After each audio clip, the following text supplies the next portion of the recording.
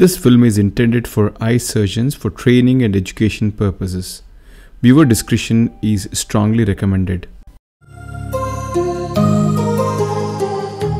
Hi, this is Dr. Deepak Megur, and in this video I'm going to discuss some of the strategies which we should employ while dealing with Morgagnian cataracts where the nucleus is extremely dense, and I'm going to demonstrate horizontal chop technique and another technique which is flip the base and phaco it. Let's see how things are done. Now, she is an elderly lady who has this hypermature cataract, but what lies beneath is a very dense cataract. So the capsule is stained, the incisions are made, dispersive OVD is placed into the eye, and the moment I puncture the anticapsule, as expected, the liquefied cortex just flows out.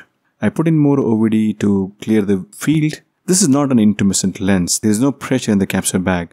So once the visualization is improved, doing the rexus is going to be easy. I'm going to use a forceps to hold on to the flap and then create an appropriately sized, well-centered. This would be measuring about 5.5 millimeter, and it should serve me well. The biggest challenge in these eyes is dividing the nucleus. The nucleus is going to be extremely hard, and to add on to it, the nucleus is going to be mobile. So all the maneuvers of phaco are going to be difficult, and we need to be as gentle as possible without causing any stress on the bag, zonules, or the posterior capsule.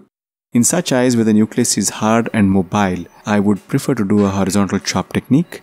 And because I want to have a good hold at the core of the nucleus, I create a small trench using continuous torsional energy. And once we have a small pit, the tip of the phaco is buried into the substance of the nucleus so that we are really holding it at the core, so that the hold is very firm. A horizontal chopper goes across the equator of the nucleus, hooks it, and then is pulled towards the tip.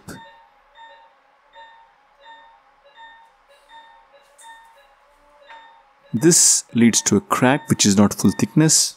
The nucleus is then gently rotated.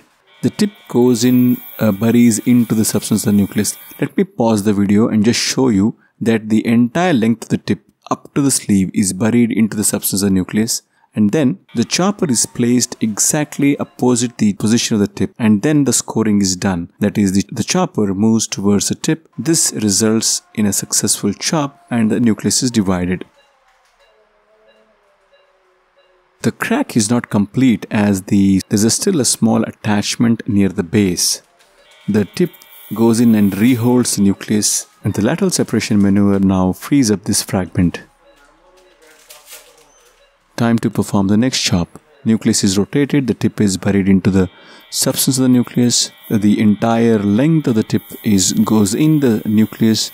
The chopper hooks the equator of the nucleus just in front of the tip. The scoring is done.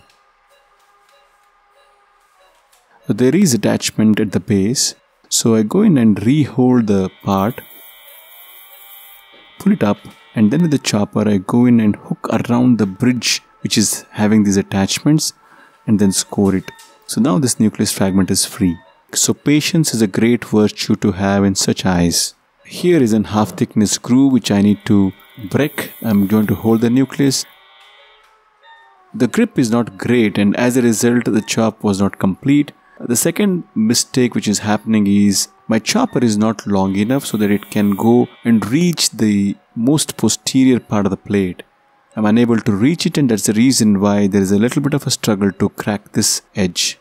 So if you want to divide this fragment to much more smaller fragments, I hold it at another place and then do the chopping.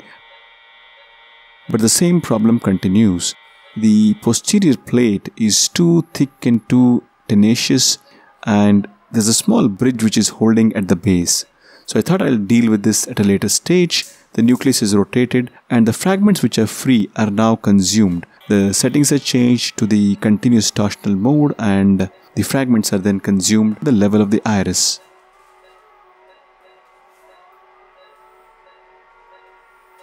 The second fragment is also consumed, and now is the time to refill the chamber with OVD.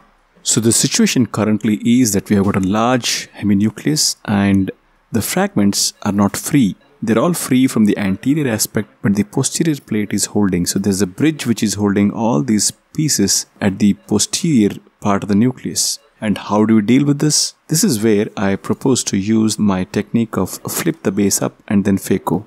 The antechamber in the capsule bag is filled with OVD. I'm going to use a Synscue to orient the nucleus in the right position, and then the base of the heminucleus is flipped up.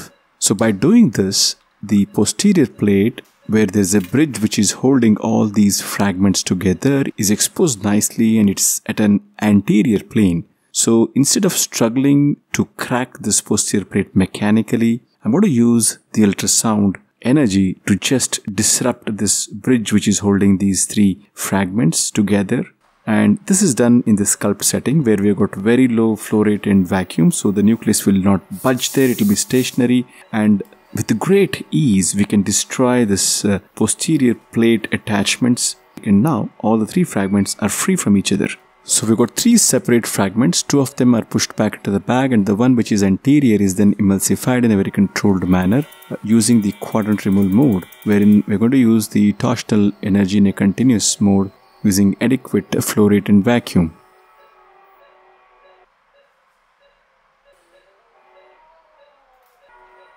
Subsequently, the remaining two fragments are then emulsified. Finally, the toughest part of the surgery is over. Now is the time to remove the cortex. The posterior capsule is flushed with BSS, the bag is filled with OVD, and then using bimanual I&A, the cortex is stripped off. The bag is filled with OVD and the originally planned multi-piece intraocular lens is placed into the bag. OVD both in front and behind the lens is aspirated out. That's it, the case is done. To summarize, a very hard cataract and a mobile nucleus can be challenging. A horizontal chop technique is a great way to deal with this situation. However, it would really help us if we have a slightly longer chopper which would reach the posterior plate with ease, would be beneficial. And in the event where the posterior plate is still holding on to these fragments, using the flip the base up technique is a very efficient and safe way to break the posterior plate. So basically we're just flipping up the base and then using the ultrasound energy to just cut these attachments effortlessly. Hope you found this useful. Thank you for watching.